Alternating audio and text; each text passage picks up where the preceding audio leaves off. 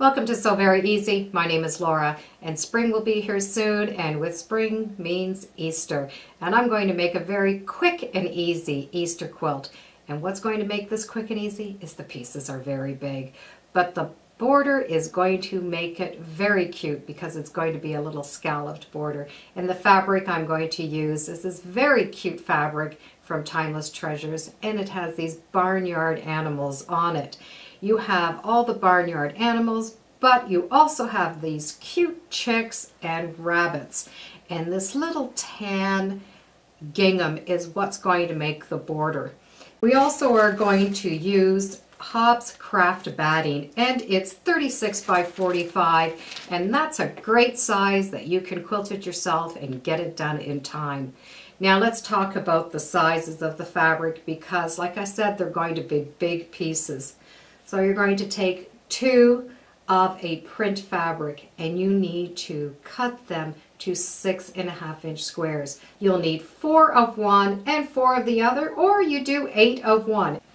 The next thing we're going to do is make a little 4 patch, and the 4 patch are 3.5 inch squares sewn together. So to make these little 4 patches, you're going to start with 2 strips at 3.5 inch wide, and you can do the whole width of the fabric if you like. And you're going to sew the 2 together with the 1/4 inch seam allowance. From then, you are going to cut these into 3.5 inch squares. And this is what you're going to end up with. And when you open them up, you will have this. You'll be able to take this to the iron and press it to the darker fabric. Then, with just a twist, and the seams will nestle together here, sew a 1/4 inch down. And when they open up, it will become this. And if you keep the seams going in a circular motion, you will notice that you have a little 4 patch right in the center. And when you have that, it's going to keep that block nice and flat. So you will need 8 of these to match 8 of your prints. Then you'll take the 4 patch and you're going to sew it up against one of the solids. And you will take this and press it towards the solid block. Then you're going to be able to sew them into rows. So then you'll need a solid, a 4 patch, a solid, and a 4 patch. And you're going to continue this pattern all the way down. So the next thing we're going to do is cut out a top and a bottom out of this large border fabric. And from this fabric, I'm going to cut a 6.5 inch strip. So you need to find an area from your large strip of fabric where your 6.5 inch is going to fit nicely in the center. So here I was able to cut the 6.5 inch deep piece. And I want it longer than the quilt.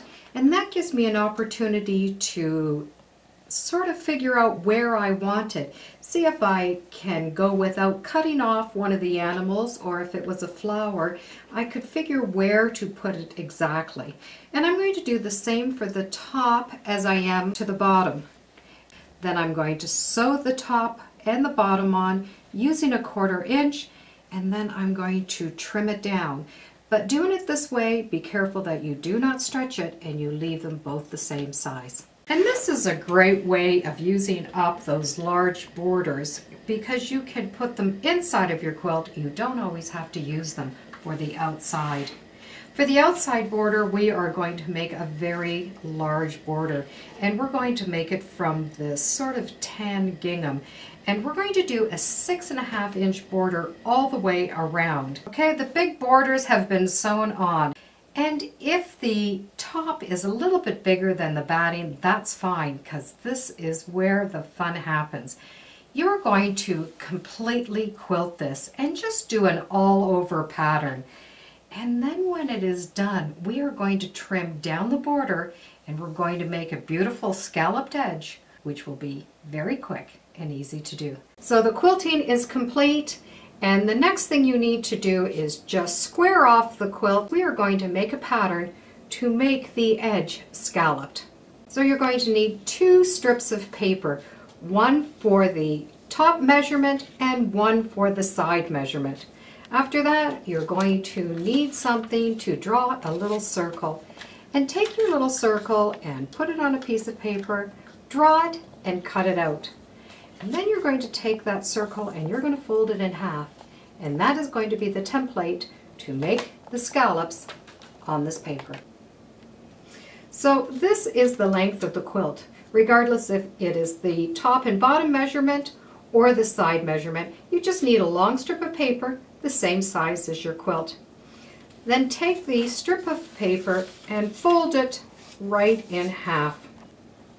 Now the circle template you drew is actually going to round off this corner, and it's going to start the scalloped edges on both sides. So you're going to take this template and with your paper folded in half, put it right into the corner and just trace your circle. And you don't even have to go all the way along. You just need to go into this corner. Then take your circle, fold it in half, and finding your half measurement, draw a line. Take the folded edge of the paper and put it to that half line that you drew. Do not put it right to the edge, just to that half line. Then you can fold the page in half to that drawn line again. So you're going to take your template again and you're going to put it now on this corner. And you're going to draw another half circle. With this one, you're going to continue the circle that you started originally. So now you have your half circle and your circle. You will have this little space here, and this is the space you're going to fill. And you're going to take it again with your template until you are touching both edges of the circle and continue to draw that line. It has a very soft scalloped edge. It hasn't got a very sharp point because sharp points are very hard to turn when you have a lot of fabric. So it's nice that you have this very gradual shape. And you're going to cut off this piece here and this piece here. So this is now the shape that you have. And when you open it up, you have these very soft waves. And that is going to fit right along the top of your fabric. The top and the bottom are going to be the same, so one piece will work, and the sides will be the same. So you'll only need 2 of these templates made. The next thing is going to be a piece of fabric that you are going to be able to trace the scallops on. And this is 5 inches, and I've just pressed it over a 1/2 inch. You can do a 1/4 inch if you want, but I like working with a 1/2 inch for this. So this piece of fabric has to be the same length as the side that you are working on. Pin it, and you will have right sides touching. So we're going to make this corner very easy, and to do that, just take a square of fabric, and this is a 4-inch square, fold it in half, and it is going to get placed in this corner. And this is the top of the quilt. The next thing will be your fabric that matches the length, and it is going to go also right in the corner so all the raw edges are together. Now take this corner and fold it right onto itself so that this is a 45-degree angle. And you're going to do the same thing to the sides. And do this for all 4 sides. So you're going to have the folded triangle in the corner and the folded edges here. And this is going to make a nice 45 so that when it's flipped over, it will have a nice finish. And just pin it down. Once you have this all pinned, you will be able to take your template, put it down, and just trace following that nice curve. Do it all the way around. And you'll have this nice curved line traced on. Now this line is not your sewing line, it is your cutting line.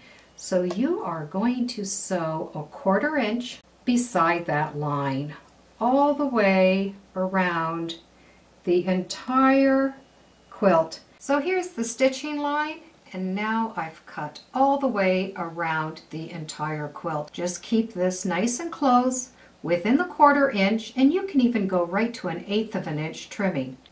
So once it's all been cut, you're going to be able to take this and just turn it right sides out. And just with your thumb, have all of those scallops come out, and then you're able to press it. And when the corner comes out, you will be able to sew that 45-degree angle together. And that little triangle you had will come to the back and have that corner nice and closed, so you don't have any raw seams coming out of that corner. Hand stitch this down all the way along the back of the quilt, or if you want, you could actually do a straight stitch all the way down. But if you do the straight stitch, remember you will see that stitching on this side. And when that's all down and done, give it a good press, because the next thing we're going to do is top stitch all the way around the scallop to finish off the quilt. So even though this quilt was very simple with large blocks and a very large border, cutting that very easy scallop makes it turn into a very fun and fresh quilt. Now for the back of this quilt, all I did was use whatever leftover fabric it was and pieced it all together. But when that front came over to the back, it gives it a nice frame, so it is now a 2-sided quilt. So a quick and easy quilt has turned very elegant and fun by just putting a little scallop border on it. And they're very easy to make by using your own paper templates. And you can use this with any size quilt because you cut your own templates. Just keep your corners nice and gentle, and you can always clip the inside seams before you turn it right side out, so it just makes it lay nice and flat. Thank you for joining me today on Sew Very Easy. Feel free to subscribe, and as always, come on back and let's see what we're sewing next time in the sewing room. Bye for now.